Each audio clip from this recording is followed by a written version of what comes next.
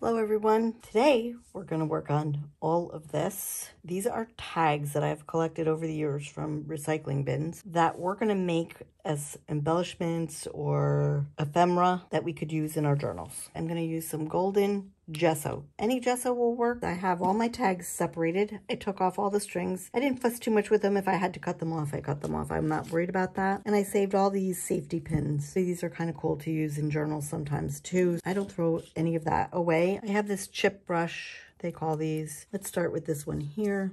Although I loved the Go Nude. I wonder if I have another one. Oh, I do. So I just want a layer of gesso. This is my assortment of tags, and I've now gessoed both sides of each tag. The brush I used left some deep brush grooves. I kind of like this, so I leave this. I don't worry about it. If you don't like it, I use an emery board or even some sandpaper, and you could sand them down if it really bothered you. I've pulled out quite a number of scraps just to kind of look at what my possibilities are. I like this matte medium specifically because it's matte. It's not gloss. It's not going to cause a sheen to my paper. I have this old gift card I'm going to use to spread the matte medium out. The more layers, the better. It's going to look better. You're going to like it better. It's going to give it depth. Anything we start with has a possibility that it's going to go away. And I'm going to keep layering this up until I feel like it's ready for something different.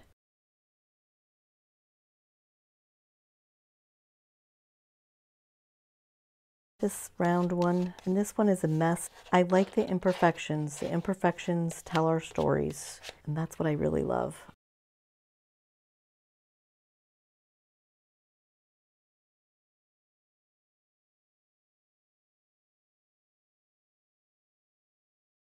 We're going to let these dry, and we'll be back. These are all dry now, and we're just going to wing it and play and see what happens. I've got some paints here, so I pulled out some Liquitex Payne's Gray, but it could be anything you've got. Then I pulled out Amsterdam color, which is violet. So I have stencils. I'm going to try this flower one here. This is a makeup sponge, and honestly, just keep it dry. So if you dip it in your paint, and there's a lot of paint on it, you just have to wipe it off, because if you don't, it will smudge underneath. So that's probably good there. I might take one of these littler ones and put one down here just for a little variation. I was experimenting on this one. I wasn't really sure I liked how this came out. I'm gonna lighten it up just a little bit with a little bit of white paint, probably down here, and a little brayer action, just to get a little more color and scraping in there. And then I am going to start gluing. These are brayer roll-offs. I might want some more color up here. I like the way this flower came out, even though it's not very colorful.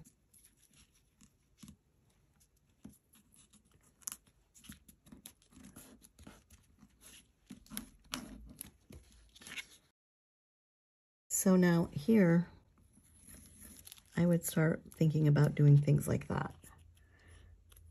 I see another one here I could do. I'm going to let that dry. We're going to try to wrap these up a little bit here. Let's start with things like, I have a Weight Posca pen here. This is acrylic paint. And I just wanted to do a little outlining of some of my flowers here.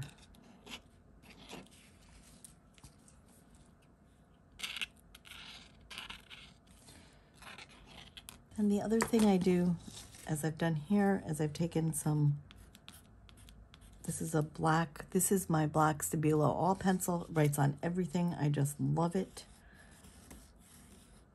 And I like to add a little black. Sometimes I just like to go along and do a border. Now sometimes I make it fancy, sometimes it's just this simple. No fancy, just a random line.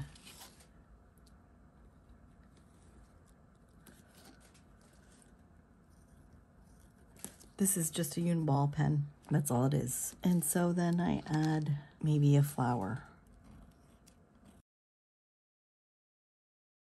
Now, I did use my Stabilo All Pencil. This is water soluble. And the other thing I have here is a Caran d'Ache water-soluble crayon. You can also use that.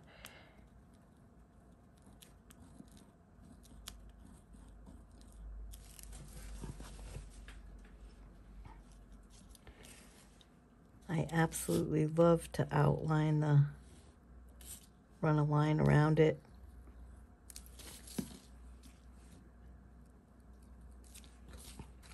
And I'm going to put some strings through this, and then I'll show you the final project.